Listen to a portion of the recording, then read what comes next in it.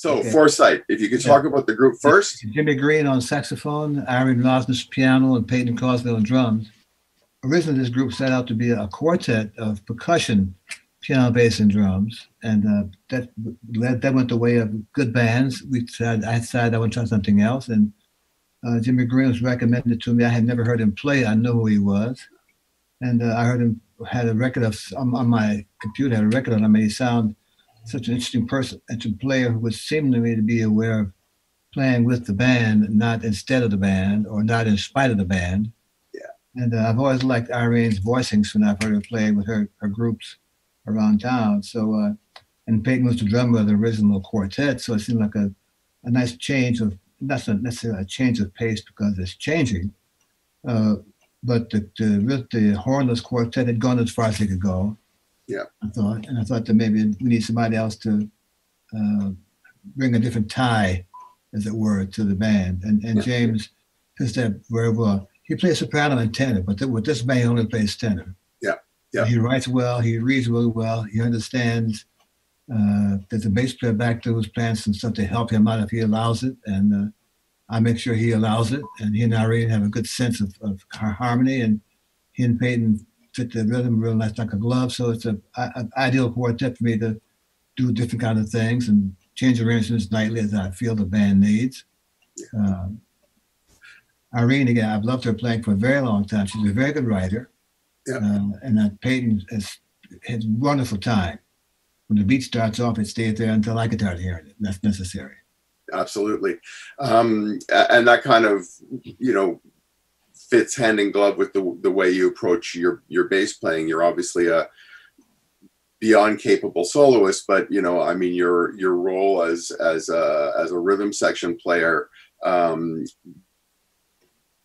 both within structures and being very loose as well, is kind of something that's defined you, I think, your career.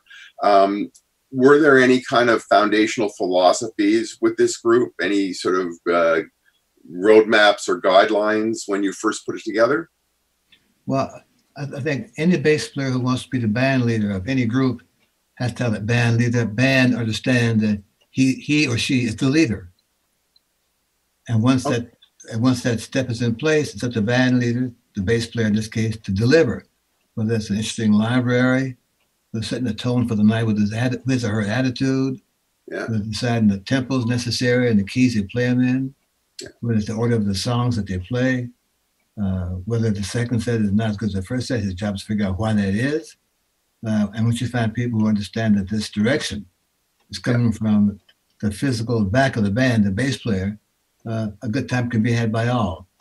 If there aren't in place, I can't imagine a band staying together more than 20 choruses. I managed to get a hold of the album since we first spoke a couple of days ago in high res, and it sounds spectacular.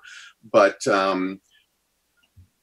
you start your sets with a medley of a few tunes, as I understand it. Well, certainly on the album, and it seems to be what you do. And I guess maybe if you could talk a little bit about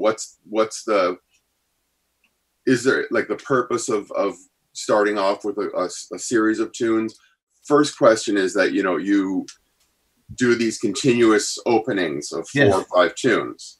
I call this my mini suites. Yeah. And the reason that I do in fact have a program in my head. We work a weekend at a place called, like we work a weekend at Birdland. Yeah. I plan a set for the week. I make 4 copies, make 5 copies. Yeah. Every one for the band and one for the sound guy. Yeah.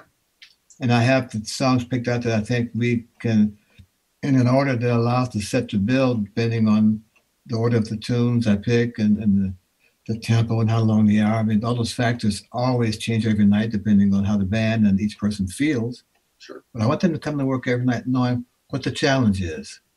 This is not a repertory band. I'm not trying to see how many tunes they know, and they're trying to see how many I know.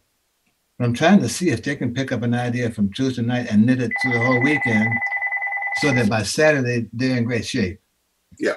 So it's a mini suite. And I think that if I get it right, the audience doesn't realize that they've been sitting in this small space, or a space smaller than the forum, Well, I never think, I never feel that this band is built for small rooms. Mm, I think this band is built for as many people we can get into space. If the space yeah, is bigger, good for us. yeah, And I use the small room analogy because that was our last gig, basically. yeah. And uh, it's a good it's a good example for me of the music's correct, no matter how small the room is and how tight it is. People will feel the sense of not completion until I say it's completed. In a bigger room, there's so many other distractions, sizes, and hundreds of people, and that's really important too for the financial survival of the band. But again, I don't turn down the gig because the room is too big or too small. I don't believe that's possible with music. One of the things that struck me when I listened to the album was how broad the dynamics were, from like really exhilarating energy to almost so quiet that I can almost imagine like the crowd having to lean forward in their seat to hear it. That's Um, very necessary. yeah, and I think that's feels is that kind of intimacy is a little harder to attain in like a concert hall as opposed to a club, maybe. Oh no, no, no, man! We've done 2,000 seat halls with big Yeah, spaces, and with the one, two, three tiers like this around the band, yeah, and like the opera seats and all kinds of stuff, man. And it's a wonderful set. Actually, they had better sounding rooms than most clubs. Clearly in their favor in terms of comparable sizes of rooms to play. right. Yeah, Uh, those size rooms always have great pianos. So, in any event, I don't work the environment.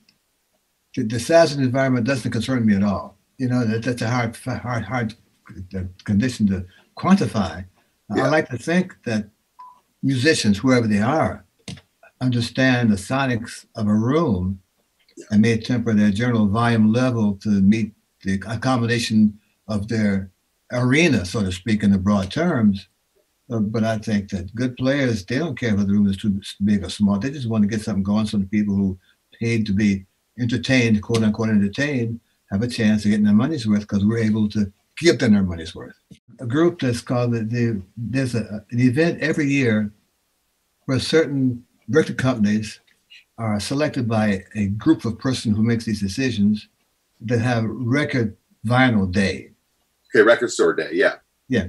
yeah, And this record store, they decide at this time to only have certain companies make a limited amount of vinyl discs.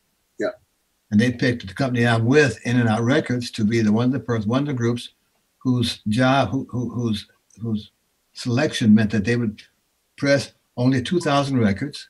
yeah, They would all be numbered by hand and signed by the person to yeah, be issued on this special day that's been yeah, delayed because of the situation in the yeah. world. And with the stipulation that these records could not be put on sale to eBay until after a year has gone by. Oh, I didn't know that. Yeah. Okay. And since I'm in the band, I'm literally surrounded by the sound given the band. Uh, I never felt that I heard a recorded sound, a stereo, go back away, hi-fi system that sounded anything like what I'm hearing on the bandstand 3 sets a night.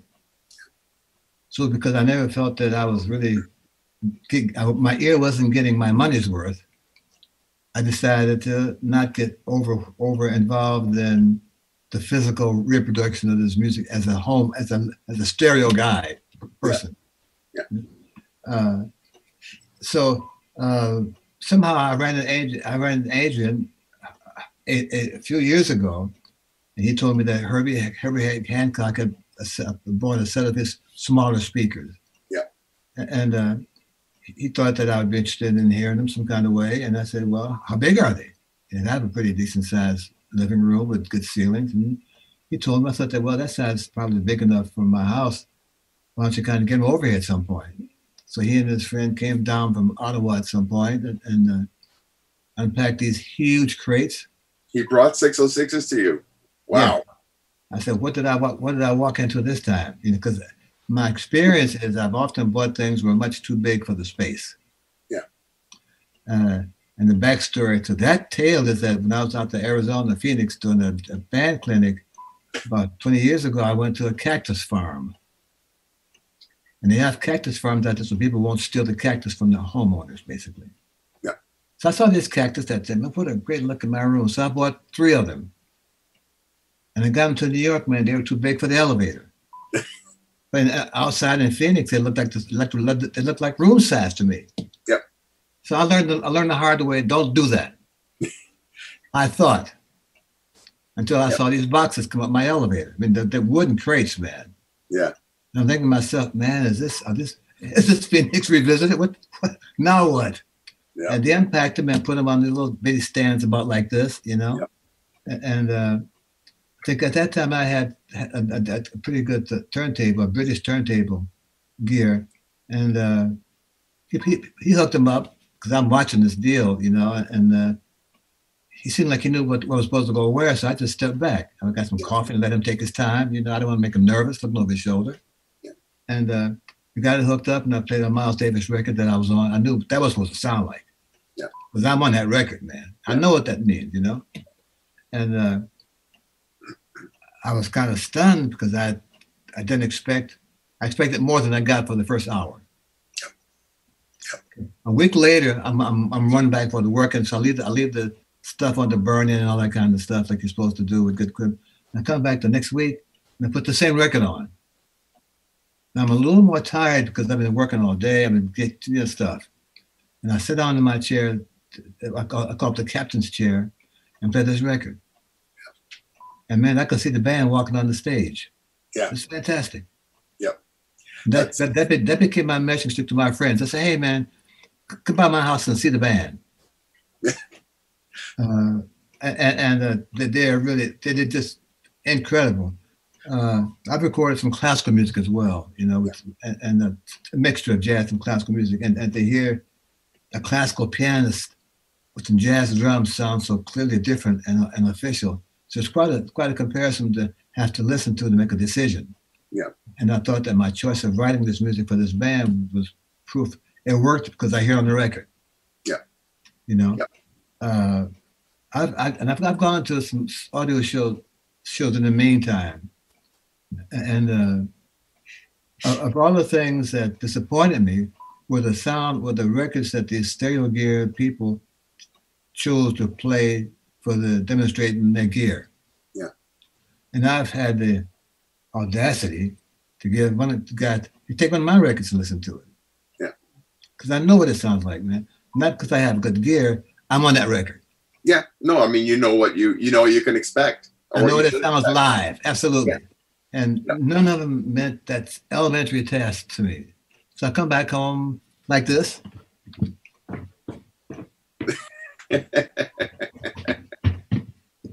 I sit down, sit in my chair, throw on that Miles Davis record, and I say, hey man, come watch the band go on the stage. Well, I have to say I have a story. It's not quite as extensive, but it's similar. I mean, I'm not a musician of your caliber, but I spent many years in a studio and done a lot of recording.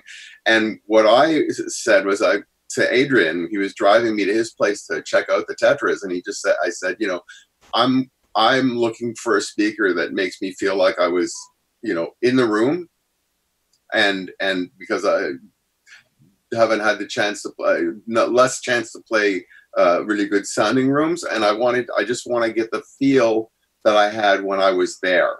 And you know, Tetra to me is the thing I usually say is Tetra tells the truth. I mean, you hear what the music is. It doesn't color it. It doesn't do anything. So if you put together like a system that leads to it, like the Lima monoblocks, so that they don't do anything to change the way the music is that's coming to it, then you're hearing exactly what it sounded like. So much so that I started a column at All About Jazz called Rediscovery, because I was putting on albums I hadn't heard in ages, and it was like, you know, hearing them for the first time because I never heard them like that. So it's really, they really are remarkable. I actually had a chance to hear the new ones. They're called the 707 Phoenix at that Montreal Audio Fest last year. Yeah, I was working. I couldn't get up there. How was that? Uh, Pretty staggering. I mean, they're slightly larger woofer. They're like a 12-inch woofer instead of the 10s and the 606s. But also they've got this a ribbon tweeter rather than the air motion transformer that yours have. Yeah. And it just takes, it's the same. I mean, it's the same thing. It's just, I don't know how to describe it, because I mean, it didn't make me want to go out and sell my 333s and buy them because I couldn't afford it. But I thought they are a step up from both mine and also a bit from the 606s. They are really a more present sounding speaker. You know, I'd love to hear them through my Lima, but I don't think he could fit those in my elevator. So, you know, I'd have to say they're that big. No, actually, they're not. They're about the same size, maybe, as the 606s, but they're not quite as like pyramid like. Yeah. You know, but they're big enough, and they do. But anyway, but they really did sound. Everything that I played through them sounded the way I was hoping they would sound, which was you know, what I'm used to. So I would check them out. I would definitely. I mean, I'm not an audiophile, because my definition of an audiophile is a guy who's always looking to find the next best thing. And I'm so happy with my Tetra setup that, you know, I don't have any real interest in upgrading. But, you know, but they are a special speaker, the new 707s. Anyway, I wanted to also congratulate you on being the recipient of the first Hearth Sound Tetra Lifetime Achievement Award. You've won many awards over your career, of course, but I was just wondering if you could talk a little bit about the specific significance of this award for you. Well, you know, I'm always amazed when I get these pronouncements, these awards, you know. I'm of a mixed location in the band. I'm always in the back of the band, no matter whose band it is, including mine. Yeah. You know, I'm always in the back of the band, and the guy in the crook of the piano, you know, the guy who's furthest from the microphone, you know. And while I don't play like that, I play like I'm part of the band, and when I'm the leader, I want my presence felt musically and physically. I'm surprised sometimes that people recognize the dichotomy and feel that I'm still worthy of an award. You know, I'm still in the back of the band, and they get they weave their expectations through all the bullshit in front and decide that there's a guy who's on top of his shit. Oh. I don't know a better way to put that. Maybe you're amazed, but I'm not, because I've been a fan of yours since the mid '60s. So you know, this is no surprise to me. But they are talking about the award is for your leadership, mentoring, and teaching for one of the greatest sounds ever heard, and as a loving and caring human being and world-class musician. So I think that kind of covers a lot of ground. Well, you know, yesterday with this stuff, with the schools closing, I'm doing a lot of lessons. We all are, online, and I'm kind of learning how to do that. I'm behind the curve because I never had to do that before. This past 3 weeks for me. Yeah. And so I had my private lesson. It got a little off to a rough start, and the last lesson, I had a lesson yesterday, and after the lesson was over, I sent an email to the student. I told him, "Thank you for the lesson." Yeah. I didn't mean thank you for him giving me the lesson. I'm thanking for him giving me the lesson. Yeah. There's a whole nother experience at this point in the day, that stuff that happened in the lesson. How come it didn't occur to me last week? Or this is a better way to do this, or this is another fingering. You know, so I keep teaching. Yeah. Because there's always room to get better at doing what I do through teaching. Absolutely. And then when I told him this phrase, he was stunned to hear it, because he said, I'm just a student." Yes, you are just a student. That's your role. Yeah. I'm just a teacher. Yeah. The difference is I'm taking lessons from you too. Absolutely. So that's one of the reasons I teach. I go to work every night, John, because I'm getting a free lesson from these other three guys, three musicians, including, you know. Every night I have to figure out how to make them get better. And it's making them getting better, making the music first better, and secondly, make me better. Yeah. Because that's the end result. Can these guys play better music because I'm playing this certain note for them? If they're not, then it's my shit. They have to figure out how to get the better on my end to make them hear it coming, you know. And just when it hits the spot, man, and it's happening more and more, it just kind of makes you just feel otherworldly. From what I can figure it out. Yeah. Every night I go to work looking for these spots, and every night I find one or two of them, depending on how my hands feel, how the band feels, stuff that's kind of out of my control, and to have these, in this case, a quartet, watch me night in and night out. Yeah. And expect me to deliver a specific level of excellence and a guaranteed attention span person. Yeah. And the guy who's going to be the last guy standing, yeah, and who is accepting my leadership unquestionably. Just an amazing feeling to have when you have these three people night in and night out. Yeah. You know? And those are the kind of things I think the people sense when they come here to the band, and this award covers those kind of feelings, those kind of acknowledgments. So I assume Foresight is going to get it. I mean, once we're sort of past where we are right now with this pandemic, that this is going to be your ongoing group into the future for the time being? They're all going to be my ongoing group. Yeah. I have a big band that works twice a year with 17 pieces of arrangements. Mm-hmm. I have a trio with Russell Malone and Donald Vega that works whenever. Still doing Striker, Golden Striker. Okay. Yes. And I have an octet with 4 cellos and a jazz quartet. Whoa. That works in Japan all the time. I live in the wrong place. I'm not going there. Come on, man. Ottawa's a nice place. I'm not going to go there. You know, if you at some point, John, email me your home address. I'm going to send you a disc of me playing classical music, my arrangements. Yeah. A famous classical pieces that break off into a wonderful jazz ballad or a quartet trio or a waltz or a swing. We'll see that record. I'd love to hear that, man. Thank you.